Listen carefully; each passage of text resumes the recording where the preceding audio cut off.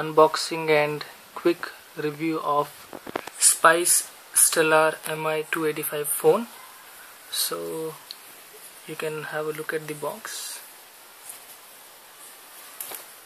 The price of this phone on the box shows as 7,249, but I've got this phone from Infibeam website for just 3,800 rupees.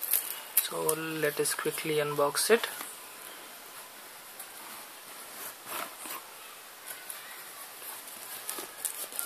So this phone comes only in the black color.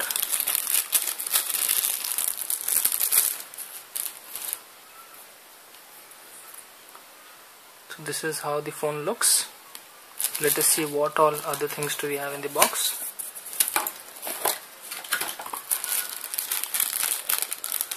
So this is the 3.5mm jack headset provided by Spice. Looks very cheap though. This is the battery. This is the 1400 milliampere battery. And you have a data cable cum charger. You also have the driver CD here to install any drivers on your computer, and you also have the Netkin antivirus software and the warranty statement and the user guide book. So let us keep the accessories and the user guide apart and let us quickly try to turn this on.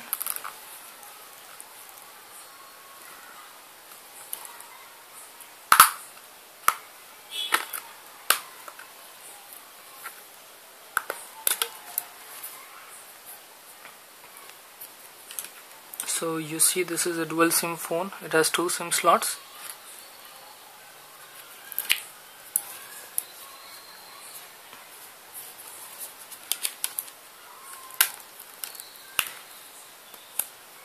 Okay, this is the antenna which will help you to access the TV, unlock TV that is available with this phone.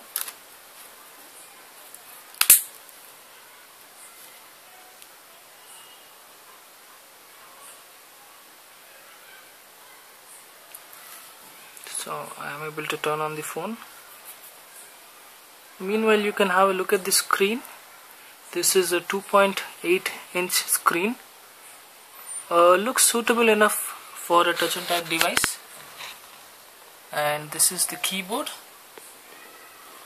So you have the QWERTY keypad here. Doesn't look very polished though. It looks a very cheapish keyboard. And the build of this phone also doesn't seem to be too good, but considering the price range of 3,800, this looks worth a buy. So on the top you have the 3.5mm jack and the power on button. On the left you have the charging and the data cable. On the right you have a dedicated camera key and the volume rockers. To the lower side you don't have anything.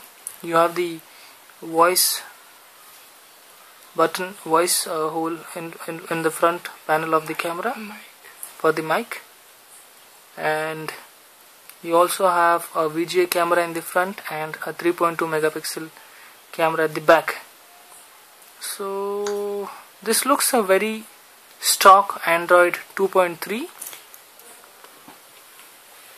You have 4 capacitive touch screens on the display, and you see that the display also doesn't look very great. It's a 143 ppi density display.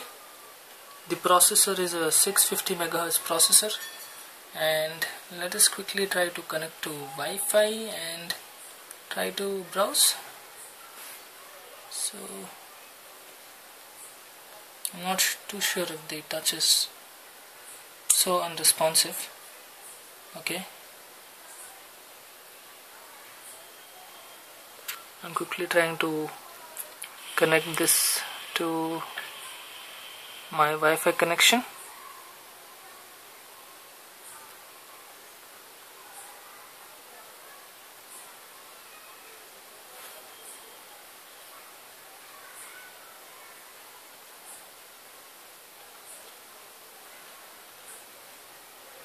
So the touchscreen looks very unresponsive to me.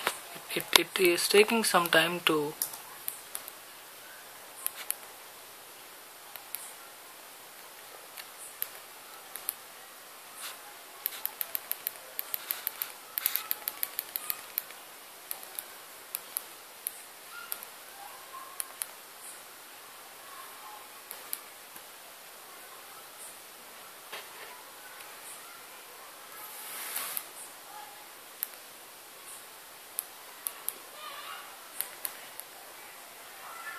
I'm not able to enter the numeric keys here.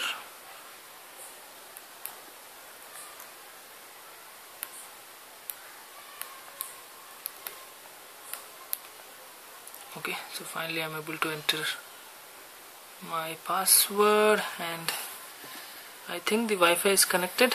I'm able to see the Wi-Fi signal. So let me try to quickly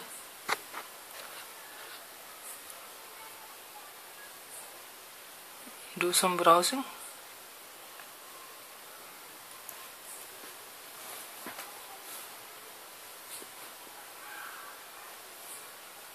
So let's try to access GSM Arena for a change.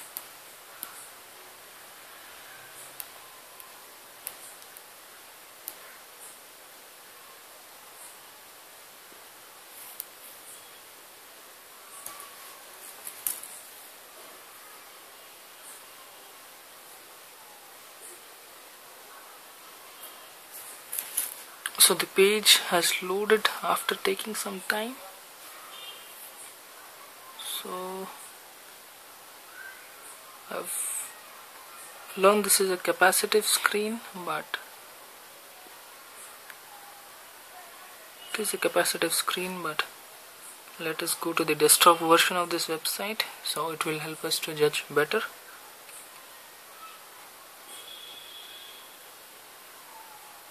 Okay, so it's taking some time to load the pages because of the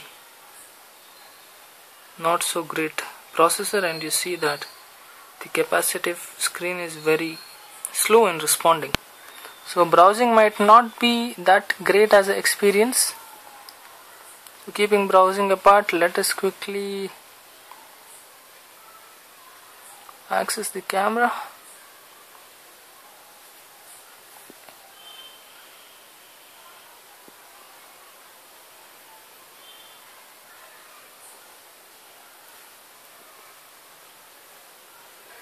Okay, so it is not allowing me to take any pictures unless I insert an SD card. I would definitely take some pictures and let you know how the the photo samples are. Music, I don't think there would be any music files in this, so I don't think we can find out how the music plays. But what I believe is maybe this phone sounds good when you play music. So altogether, for the 3,800 rupees you spend, you get a Android phone, which is a big thing. So you have a couple of sensors here, so not sure what they are, but we can find them out later. So you might not be able to make video calls through Skype, but I believe Tango and 3G video calls should play a major part for you to access the front camera.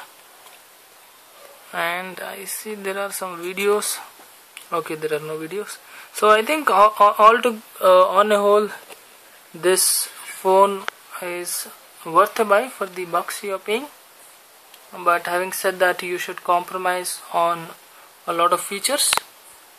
So it's your decision to buy this or not. 3,800 at Infibeam. Thank you guys. Thanks for watching. You have a good day. Bye bye.